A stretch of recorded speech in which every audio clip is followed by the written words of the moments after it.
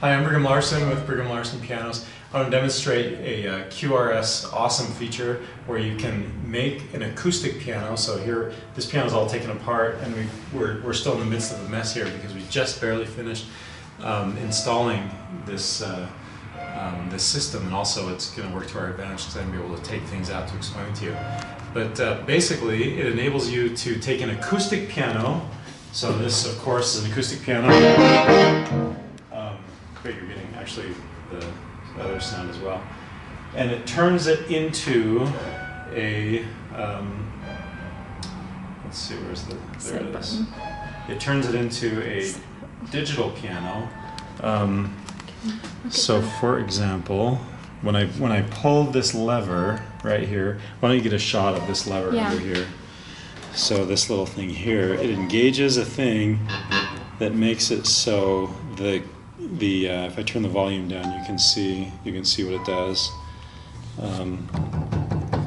So it makes it so the acoustic piano action, which is what I'm playing, doesn't actually, the hammers don't actually strike the strings. So what you have in here is you have hammers, you can see them in there. Actually, they look like they're striking the strings, but there's a little lever in there, that thing that I showed you underneath the piano. When it's engaged, it stops the hammer immediately before it actually strikes the strings. So the strings aren't actually being struck. But then there's a second part. There's a little sensor. It's an optical sensor running underneath these keys. And what it does is it senses the movement of the piano action. And so like, here's a marimba.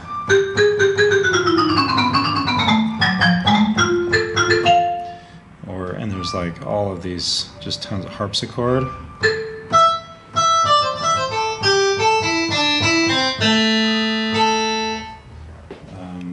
Electric piano. Kind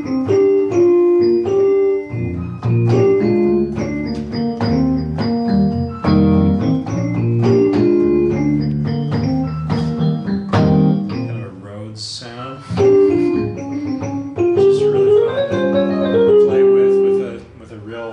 With a real piano action, and I mean there's just, and of course organ sounds, harmonica, jazz guitar, lots of different guitars, acoustic bass, slap bass, cello, harp, strings,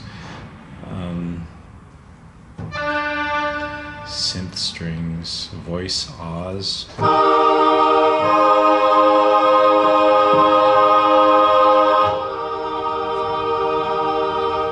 Voice ooze, trumpet, trombone, anyway, all of these lots of different sounds. There was one that we were playing with earlier that was fun. Or like drums even. Oh, so what we were doing earlier, just for fun, is we had, let's find it.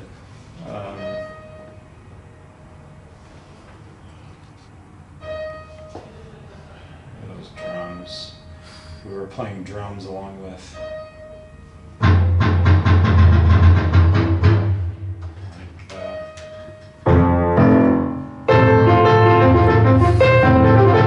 it's kind of a weird sound, drums and piano together. So an acoustic piano with the drums coming through the speakers. Telephone. Oops, gotta engage that. It's a weird telephone. Anyway, so fun stuff too. Gunshot. And you can adjust the volume. You can of course plug a yeah, here's the headphone jacks right there. There's two of them. So, and there's a SD card, well, a little keychain drive thing too. So you can also there's that. Okay. Change the volume. So that's a very faint volume. We've got someone tuning the piano in the background there.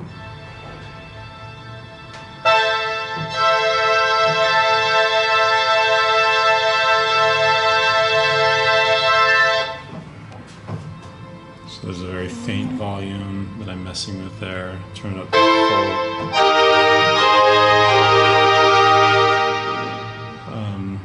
Anyway, organ.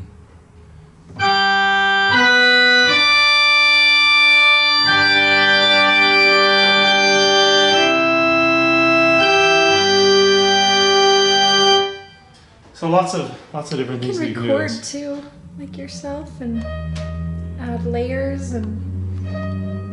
So lots of different fun things that you can do. So maybe, why don't you get a shot of the speakers underneath, and then I'll see if I can take this out just to kind of further demonstrate. I guess while Oh, here they are. They're on this side. Yeah, it's a big speaker. That speaker is huge.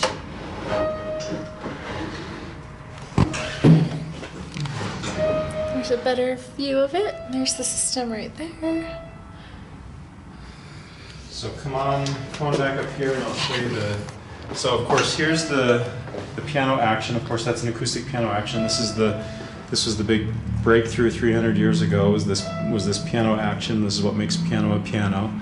And of course a digital piano. This is the greatest advantage as I see it over a digital piano, is that in a digital piano you have a system of like weights and springs and kind of levers that sort of try and simulate the touch of a piano action, but it falls so far short. And any musician, not even an advanced musician, even just a kind of a I would say an intermediate musician, even probably a lot of beginning musicians or piano players anyway, would definitely be able to tell the difference between an acoustic piano action, the real thing, and what I feel like is a counterfeit of this real thing, which is a digital piano action.